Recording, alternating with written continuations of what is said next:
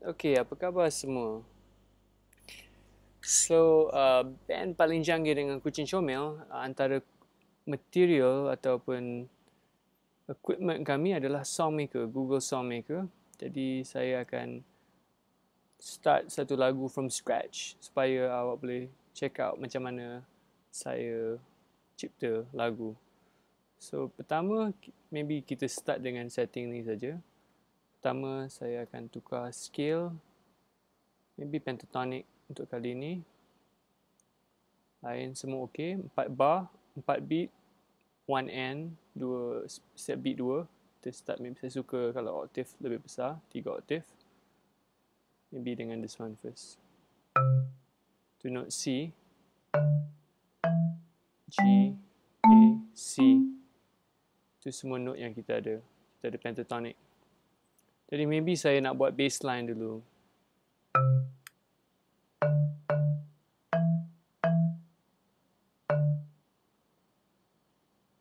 Maybe, okay, how does that sound like? Too predictable, maybe. Maybe move dia. So saya letak ni on the upbeat. Kita cuba tengok.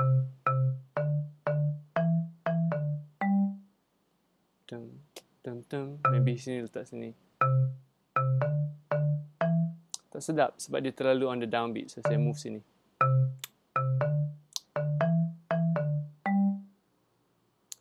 Lepas tu saya akan letak ada maybe note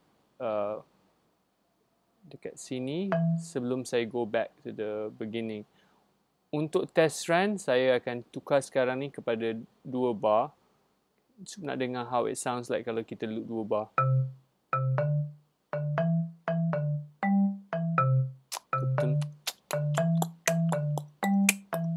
So I'm hearing tum.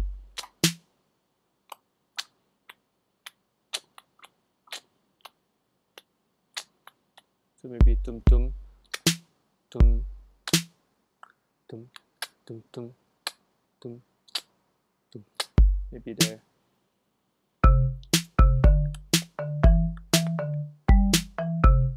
Okay. So that sounds like a reasonable loop. Dia agak catchy. Sekarang saya buat balik jadi 4 bar untuk develop. Saya akan copy ni tapi saya akan adjust sikit.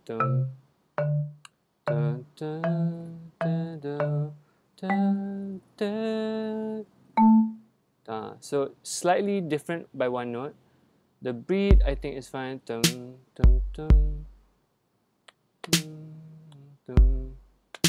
Maybe sini boleh buat feel sikit.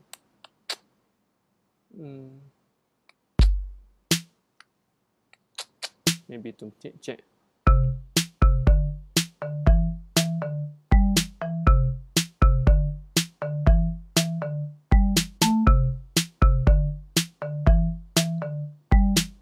So that to me sounds kind of catchy. Sekarang saya akan letak dekat atas ni, saya akan tengok apa yang saya boleh buat.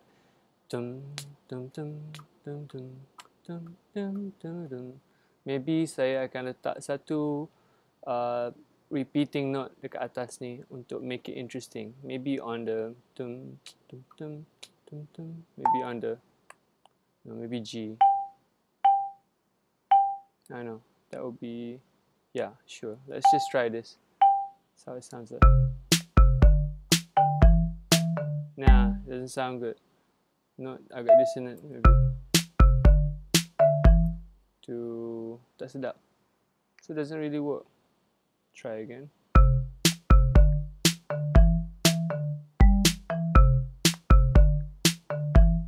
So I'm hearing now. Chin chin chin chin chin chin chin chin. So I'm hearing some kind of chord thing happening. Saya akan add now, expand dia jadi 8 bar. Okay. So maksudnya sekarang saya kena move a bit here. And I'm going to keep the same, tekan. I'm going to keep the same basic bassline thing happening. But saya akan develop a bit. What did I do in it? Yeah, I did that. So for this for this repeat, I'm going to add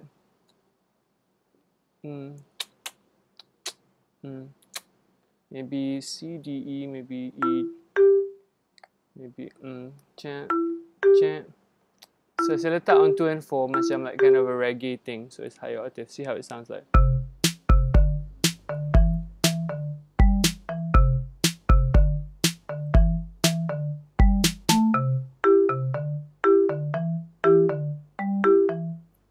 So now I'm hearing that whatever we did there, maybe sedap kalau buat 2 kali. In fact, I forgot to put the bass, the drum beat in. It sounds a bit like a breakdown. And it actually sounds quite interesting. So I'll keep the chord here on 2 and 4. Just to see how it sounds like. Maybe here boleh buat doubling. Letak C extra, 1 extra note there. See how it sounds like. Dengar.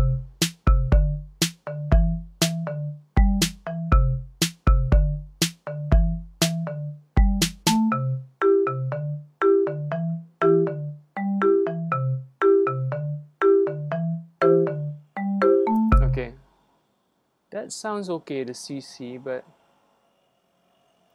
C, D, E, G, C, D, E, G. Maybe try letak A, just to see how it sounds like. Actually, you know what? I'm feeling like I shouldn't. Da, da, da, da, da, da, da.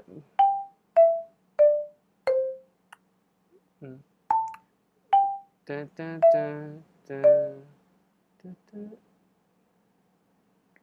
Actually, I feel like I not put a fill here, but starting on the. Da, da, da, da, da, da, da, da. Maybe letak at the beginning balik. Da, da. There, see how it sounds like.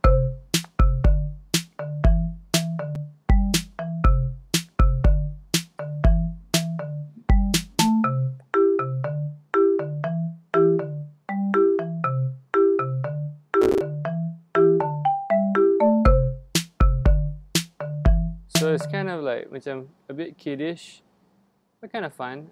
Maybe here I nak buat tum tum tum tum. Maybe tum tum tum tum tum tum. Maybe there. See how it sounds like.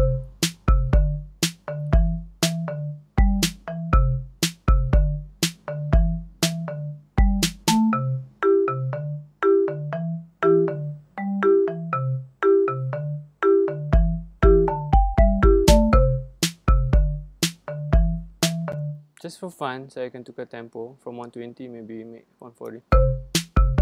Nah, it doesn't work. Maybe down tempo, but doesn't feel it. So maybe 128. Nah, sekarang I'm basically hearing it at 120. So I think you should just leave it there. Maybe an experiment is to change the drum beat into blocks. Nah, that's that. Nah, that's that. Nah, that's that. Okay, try something else. Nah. Nah.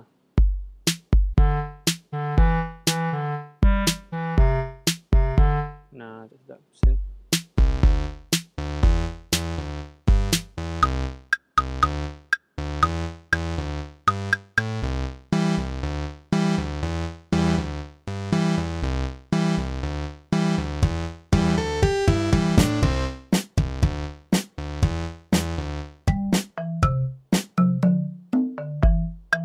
In the end, I'm feeling this one juga. So that's just like a little cute little piece, you know. And that's how I compose using Google Songmaker. So basically, like trying to find something to begin, find a beat, but tak nak buat terlalu predictable, and then try to create something boleh develop a bit the variation, and just it's kind of like having fun. Sementara ni the whole thing is in C major pentatonic. It's kind of a rockish, kind of poppy beat. So let's listen to it one more time.